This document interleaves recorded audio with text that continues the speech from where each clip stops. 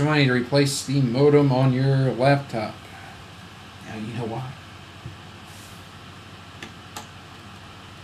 Fortunately, a lot of the newer laptop designs have made replacing the modem easier. Or it's just a single panel you open up right by the wireless card and you undo it, you're done.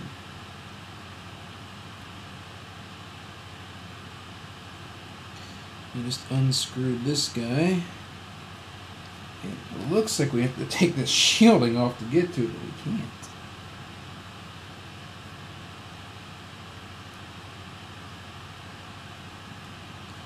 And my fingers are too big to get her in there, and they're pretty skinny, so all I gotta say is, what idiot designed this? So how do I get this guy out? Dental pick. Just go to each corner, pull up on it just a little bit, because the corners are pretty safe. You know that they're not going to put, a resistor right in the corner or diode or anything like that. So you just take the very corner, you just tiny bit of pressure, wiggle loose.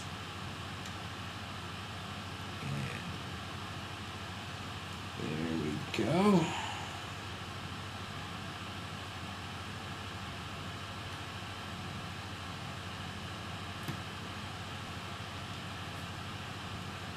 Modem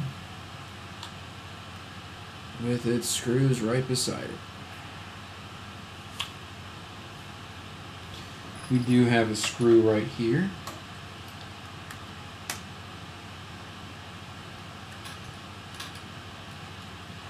Which would appear to be holding the top half to the lower half. See how great your magnetized tips are? Magnetized. Now where does this screw? How are we going to mark this screw? That's a problem.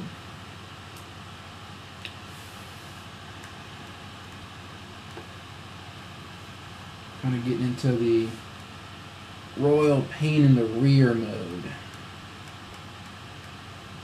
Okay, so we got that there, and this. On the DV7000, I had to take these screws out.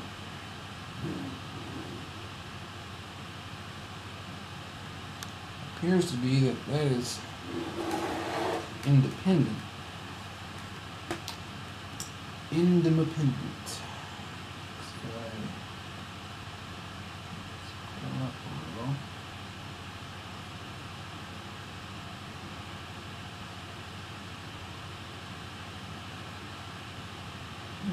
Could be locked in, might not be.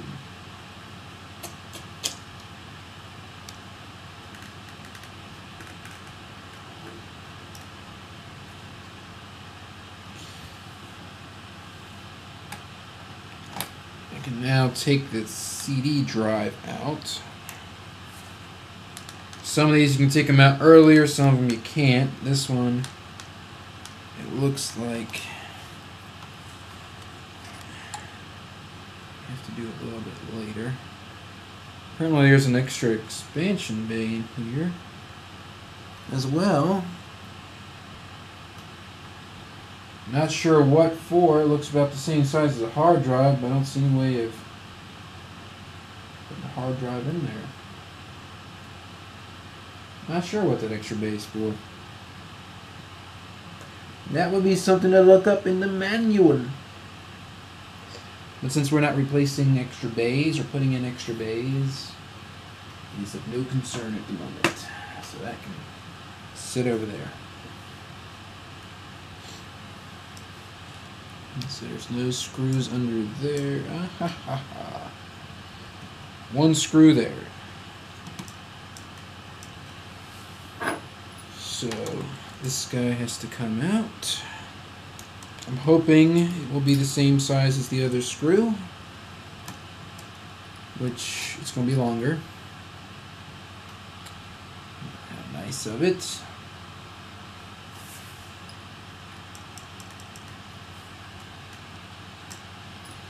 And it looks like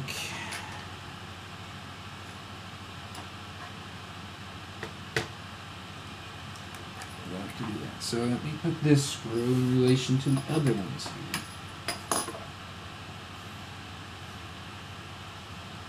So we got there, this guy will be here. I'm going to go ahead and take out the 3 of the 4 screws. Here, one of the screws appears to hold in the motherboard.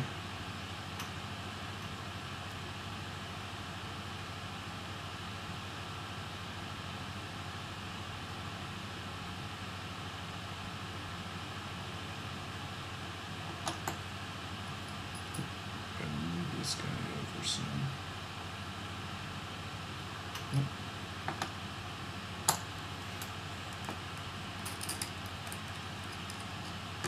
Seriously, if somebody else has a better idea for doing screw management than what I'm doing, let me know.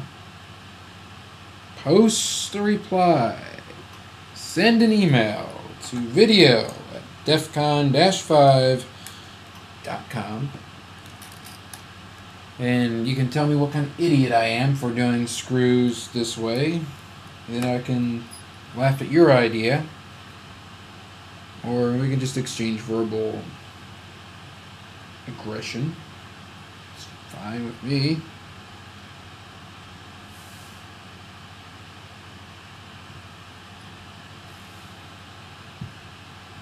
It's no problemo, man. No problemo.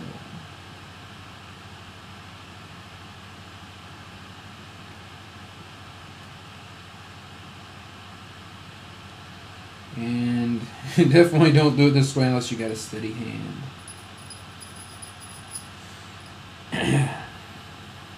I'm debating this one screw here. So that's why I didn't take that one out. Now this comes up nice. Bottom's coming up nice.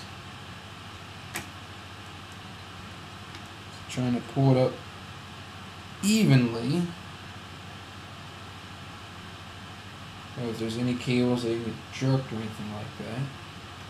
I just have that one cable. Oh, that's the one that went right through the board. Was it? No. That was apparently another screw somewhere.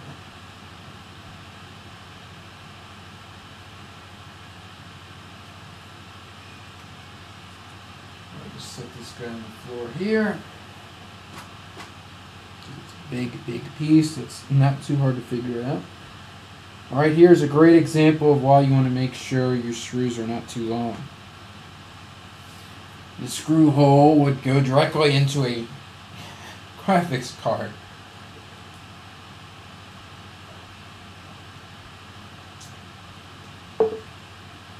Graphics processor. So if you had too long of a screw, you just put a nice hole in the graphics card. Good luck fixing that, buddy.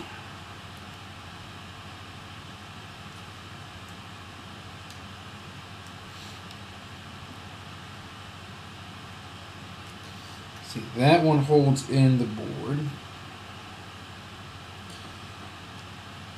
This is for your touchpad. I'm going to go ahead and disconnect that now. So it looks like I might be able to just simply remove this from here with just another panel removed.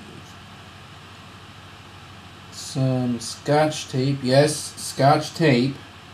Use all this fancy shielding tape, and they break down and start using Scotch tape on some of these parts. Makes you wonder, did he just run out of stock? Did he get lazy? Did he just not